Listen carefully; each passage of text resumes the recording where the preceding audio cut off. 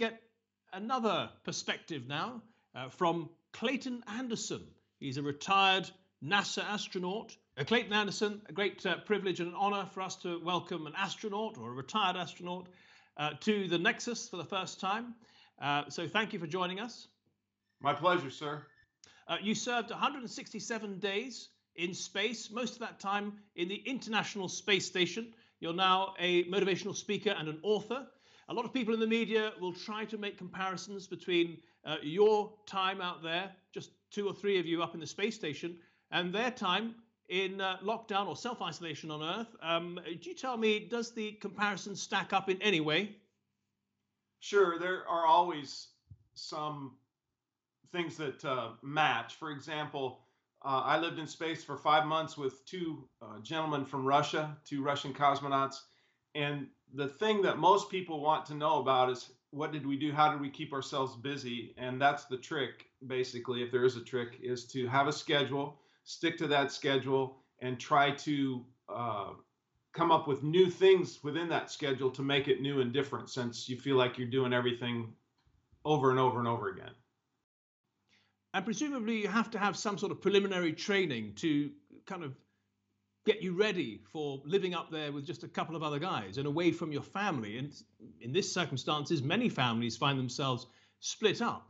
We had a lot of training, yes, but most of that was technical training on how we were going to live and work on board the station. The aspect of the psychological training that many people on Earth are undergoing today with the virus is a little bit different, but they can take lessons learned from us and maybe make their situation better. For example, staying with a schedule every day and trying to find ways to put new and unique things in that schedule to keep the interest up. And finally, make sure that those things include physical exercise for both the body and the mind.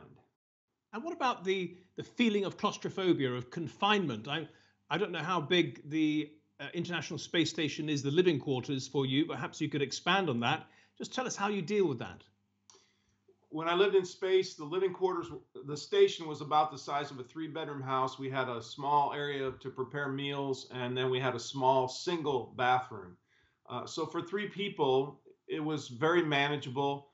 The issue is you can't really get outside, right? You can't go out and smell the air and feel the breeze and see the sunshine. So we had to find ways to distance ourselves when we needed a little private time, or figure out how we can get our work done a little faster so we might have a chance to look out the window, or to answer emails, or to make telephone calls. We had some capability to communicate with the folks on Earth. And just like, people living in a small house, you're going to be bumping into the same people over and over again for days, weeks, months. How do you handle those relationships to make sure they don't break down? Communication is always very important. And I think that patience is another virtue we have to have.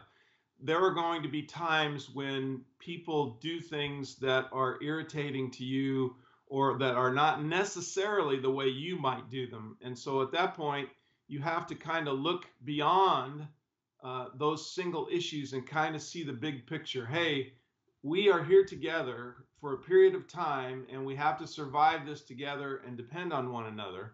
And so little things, you have to be willing to let those go. And if they become irritants such that they're still bothering you, it's time to have a frank discussion and clear the air a little bit so that everybody understands where everyone is coming from. So communication and patience are 2 keys that you need.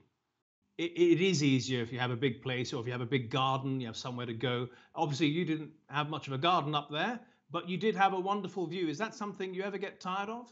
Personally, I didn't really get tired of the view unless we were sailing over the Pacific Ocean or the Atlantic Ocean. The oceans are pretty big, and even from space can be kind of dull. But typically, if you picked a time to sail down to the window and look out and see the Earth, it was very peaceful for me. It was calming for me.